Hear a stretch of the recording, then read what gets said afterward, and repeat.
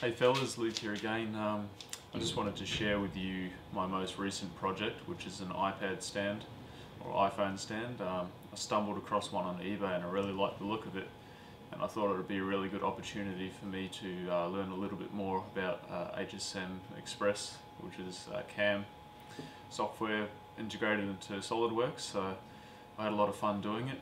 It has, all your stuff like pocketing, contouring, adaptive clearing, finishing, and chamfering. I also did rest machining, which is a new thing for me.